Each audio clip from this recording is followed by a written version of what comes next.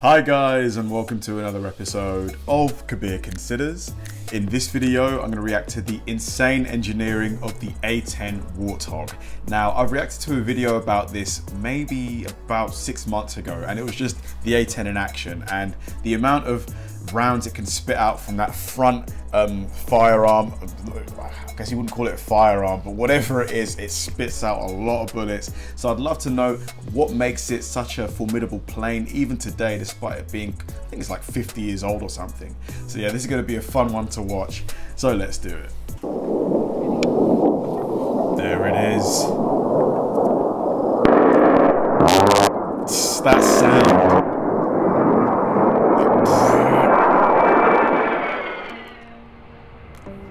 The Fairchild Republic A-10 Lightning Bolt, or simply the Hog, is one of the most iconic planes in the US Air Force.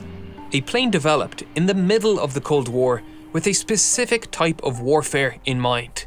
If the Cold War turned hot, one area was destined to become a battleground.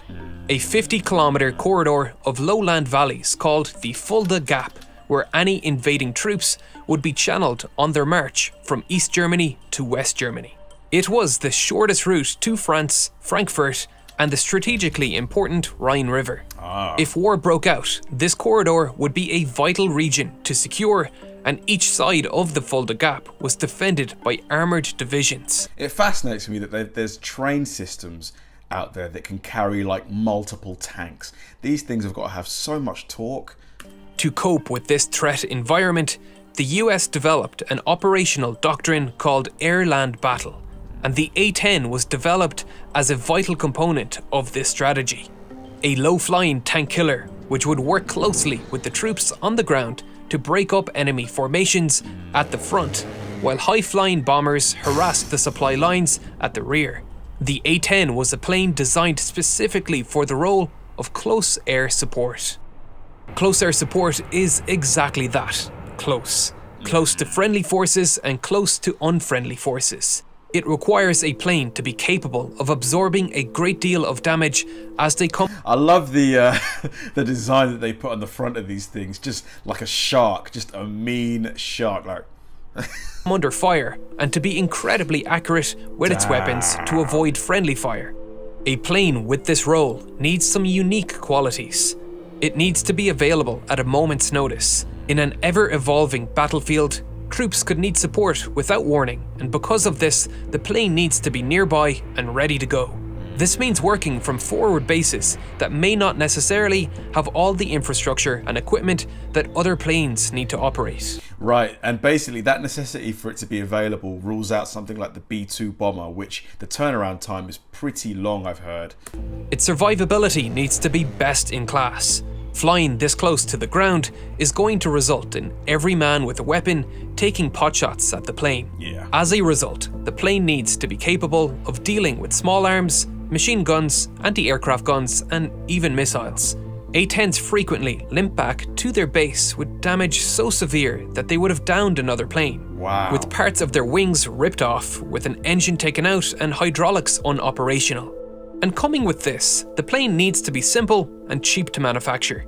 The Air Force made it clear from the beginning, in a battle of cost versus performance, cost would be prioritized.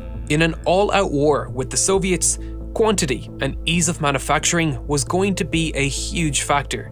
Like the Sherman and the T-34 tanks, which were so influential in World War II, a future war between the Soviets and the US was expected to be won by whoever could out-manufacture and maintain their equipment. This plane was intended to basically like a war of attrition, who can outlast the other. To be a cheap and rugged workhorse. It needed to be made with readily available off-the-shelf parts, so maintenance crews could easily interchange parts to repair damage quickly and at a low cost. Contractors bidding for the manufacturing contract needed to consider all of these factors and design the entire plane around the primary armament, which was chosen before the design process started. The General Electric GAU-8A, a gun whose sound is so recognizable it has become a meme. The gun takes up a significant portion of the plane's internal volume, at nearly 6 meters long, fitting snugly below the pilot. The largest part— holy shit, look at it in comparison with a Beetle. That is a massive gun. Of the gun is the ammo drum, which typically holds 1,150 30mm rounds.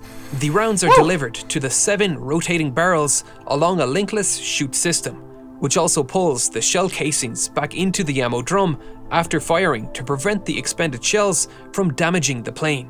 The belt system and the rotating cam firing system of the barrels are both driven by a hydraulic motor, which is powered by 2 independent hydraulic systems on board. Interesting. There are 2 separate hydraulic systems to ensure redundancy in operation, and both run the gun.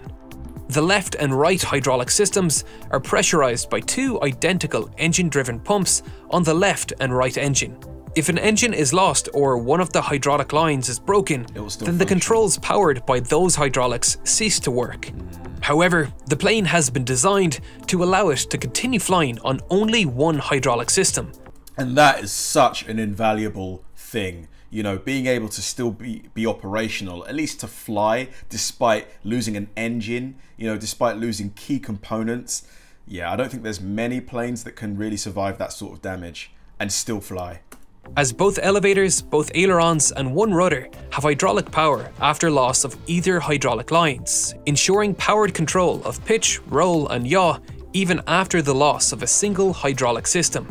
If both are lost, the plane can switch to a manual reversion flight control system where the controls can be operated without power assist, which is difficult to say the least, but it can allow the pilot to land the plane safely or, at the very least, allow them to get into safe airspace to eject. I see. This kind of redundancy can be found in every component of the A-10 to increase survivability. The landing gear is retracted by the left system only, but it can be extended by both, and in the event neither system is available, the wing-mounted landing gear doesn't actually retract all the way into the fairings, which allows the plane to land with landing gear retracted with only moderate damage to the plane. Protecting the control mechanisms through redundancy is just one component of increasing survivability. The fuel tanks are self-sealing on the lower portions and are filled with foam to prevent explosions. I see. The A-10, like all planes, can fly with significant armor covering every portion of the plane, so they just protect the most vital component on the plane. And that makes sense because if you add thick layers of armor around everything, it's going to become so heavy. And by default, a plane has to be as light as possible, right? To increase its aerodynamics and stuff like that. The stick operator, otherwise known as the pilot, who sits inside a titanium tub, which is reported to be capable of absorbing direct hits from armor-piercing rounds up to 23mm. Wow. The canopy is also made from ballistic glass, capable of taking hits from small arms. But this isn't the type of plane to be flying upside down over the battlefield. This is more for shrapnel from anti-aircraft fire and missiles. The A-10 also carries more chaff and flares than any US Air Force legacy fighter. Chaff is radar reflective material which confuses. What is a legacy fighter? Is that just an aircraft that isn't sold to other countries, or a plane that was created before a certain date? Like, what is that? Let me know in the comments, please. This is radar-controlled missiles, while flares confuse heat-seeking missiles. With 4 dispensers located in the landing gear pods and another 4 on the outer wingtips, for a total of 16 across both wings, which can be triggered automatically by radar and laser detection systems on the nose and wingtips of the plane, or simply fired manually by the pilot. One of the most striking features of the A-10, those 2 big ass engines, man, I love it. They just make the plane look so menacing, as well as the face, obviously. 10 is its strange engine placement and tail configuration, and this too was a design feature to thwart enemies with heat-seeking missiles. I see. The engines and tail were arranged like this to mask the infrared signature of the hot exhaust of the plane, which could be used to lock onto the plane by IR missiles on the ground. The tail would look more at home on a World War II bomber, which were designed to be stable. Stability was an important part of the A-10's design. The large vertical stabilizers help keep the plane on target as it fires its insanely powerful gun. The gun is mounted directly on the center line of the plane to minimize the effect of the recoil pushing the plane off target. The recoil force at 44.5 kilonewtons is so powerful that it effectively halves the plane's forward thrust, as each of the A-10's General Electric T-34 engines produces just 41 kilonewtons of thrust. That's insane. So did he basically say that when the gun's firing, it essentially slows down the plane a bit, like the recoil? How powerful is that damn gun, man? But the plane fires in such short bursts, typically 1 to 2 seconds, that the pilot doesn't need to worry about stalling. Right. The high engines mounted behind the wings also reduce the amount of dirt and dust that can enter the engines from forward operating base runways, which can be just dirt runways. A lot of design choices were made to allow the plane to operate from remote airfields like this. Smaller military planes like this don't typically have auxiliary power units, which are small secondary engines that large planes like airliners have. You can see the exhaust of these little hidden engines in the tails of airliners. These engines allow the plane to start its main engines without external help and help run functions like electricity generation and hydraulic fluid pumps. But it's unnecessary weight for most small aircraft, and they usually use some other way to get the engine spinning. Sometimes this results in the plane relying on ground equipment, which the A-10 cannot depend on, and so an APU was installed between the two podded engines. You can see the exhaust of the APU just underneath the nacelles here. Some of the most interesting design challenges arose from the sheer power of the aircraft's gun. How much does one of these A-10s go for? Like, I'm not sure if they're producing them anymore, but like, you know, what are they worth today? Assuming an F-22 is like $120 million or something. If I had to guess, this is probably around what? Maybe 10 to 15? Something like that? The gun spits out so much burnt and unburnt propellant that they actually lost an early model in 1978 after exhaust gas from the gun ignited and starved the engines of oxygen. To deal with this, some design changes were made. First, a small gas scoop was placed underneath the barrels to suck in some of that exhaust. The chemical mixture of the round propellant was changed to increase the flash suppressant levels.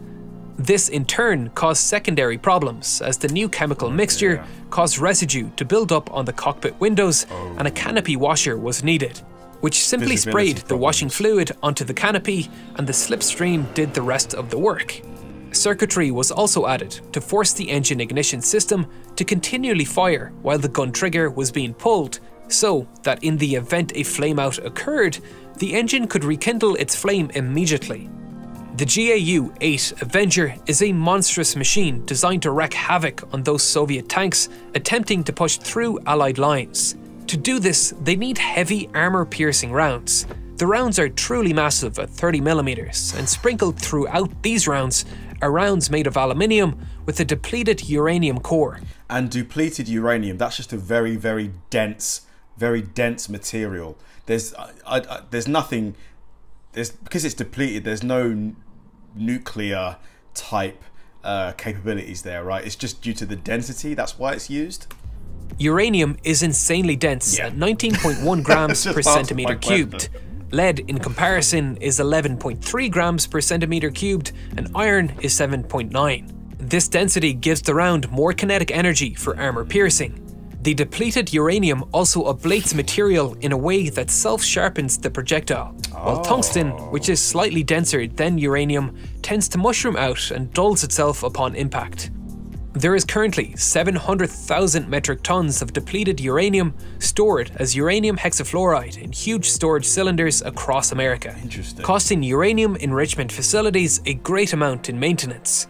They are simply delighted when someone gets it off their hands and fires it at high speed into a country thousands of miles away. It's a cheap and freely available resource and has the perfect material properties for armor piercing. When he says freely available, that surely doesn't count civilians. There's no way that they'd let you or I go and buy depleted uranium, right? No way. But the efficacy of using depleted uranium is obviously not good. Many war-torn regions have blamed its use for elevated cases of cancer. The A-10 has been under constant threat of retirement. Detractors have pushed from the very start that the plane is not needed. First, it was the F-16 which should take over its job, and now it's the F-35. And both sides of the argument have valid points. The F-16 and A-10 can carry similar amounts of ordnance into the battlefield if needed. Both have 11 hardpoints with a carrying capacity over 7.2 tons, but attaching heavy equipment to its wings negates the biggest advantage of the F-16, its maneuverability and ability to conserve kinetic energy in dogfights. The F-16 was designed to be a multi-role fighter, while the A-10 was designed for one job and one job only, getting down and dirty and taking some punches like Rocky.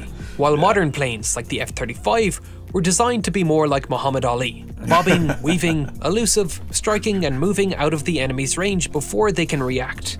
The two planes were designed in completely different eras with completely different military doctrine in mind, and trying to compare the two without acknowledging that is silly. The F-35 is designed to carry a small payload of weapons in its internal weapons bay, while stealth is a high priority. But it can carry just as much as the F-16 when air superiority is established. It's a multi-role fighter designed for the modern battlefield. Ultimately, the A-10 found a role in wars like Iraq and Afghanistan, where the threat level and sophistication of enemy weaponry was relatively low, like the battles expected in the Fulda Gap in the 1980s. What was that? Was that a 50 cal? Where the threat level and sophistication of enemy weaponry was relatively low, like that's a 50 cal, isn't it? The battles expected in the Fulda Gap in the 1980s. The A-10 persists today because it excels in its role as a close air support vehicle, and its low cost of running compared to other military planes has kept it competitive, allowing it to be in the vanguard for military operations today. A plane the infantry can see coming over the horizon, like Gandalf arriving into Helm's Deep to lift the siege. A-10 saving the day again, baby. It's become an iconic aircraft among the soldiers on the ground. It must be such a morale booster, you know, you're getting pinned down by enemy fire and then the A-10 just comes in and... A bond has formed between it and the infantry it protects.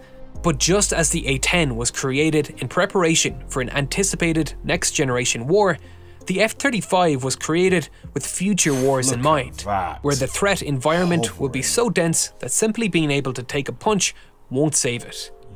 The nature of close air support has... What on earth is that? I've never seen anything like that before. ...continually evolved over the past century. In World War II, tactical air forces were created specifically for providing close air support to the troops landing in Normandy on D-Day. Range for these fighters was a major tactical issue, and within 24 hours of the first men landing in Normandy, 3 new emergency landing strips had been created off the beaches, which would allow the Allies to extend their fighter-bomber range and prevent a fierce counterattack by the Germans from overwhelming the small toehold the Allies managed to carve out in Normandy. I explored these vital logistical challenges in a future episode of The Logistics of D-Day that will be out next month. These airfields were primarily built to extend the reach of Allied aerial support as ground troops pushed forward. However, as the front line progressed, many were converted to supply depots, emergency evacuation posts, and heavy bomber airfields.